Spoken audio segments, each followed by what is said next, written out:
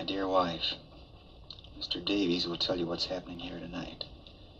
He's a good man and has done everything he can for me. I suppose there's some other good men here, too, only they don't seem to realize what they're doing. They're the ones I feel sorry for. These fellows will go a long way to get the guy that killed Larry Kincaid. Lynching? Remember, this ain't just rustling. It's murder. Wait a minute, men. Don't let's go off half-cocked and do something we'll be sorry for. We want to act in a reasoned and legitimate manner, not like a lawless mob. But you liked excitement. I got nothing particular against hanging a murdering rustler. Just I like doing it in the dark. A hanging? Well, what have we done? With your permission, gentlemen, we'll wait till daylight. Aren't you even going to tell us what we're accused of? Rustling. Ever hear of it? Rustling.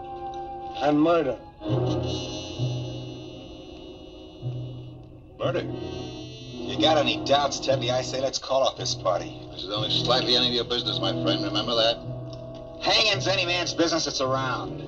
Even in this godforsaken country, I've got a right to a trial. You're getting a trial that 28 are the only kind of judges murderers and rustlers get in what you call this godforsaken country. So far, the jury don't like your story. I sure wish we was well out of this here business. It's a way of spending time. This man taking on himself the vengeance of the Lord. Think the Lord cares much about what's happening up here tonight?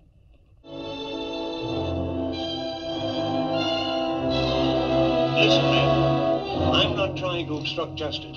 But just as this young man says, this is a farce. And it'll be murder if you carry it through.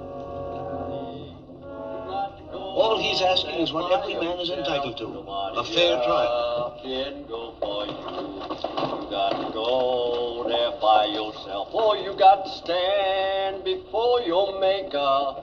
You got to stand there by yourself. Nobody here can stand for you.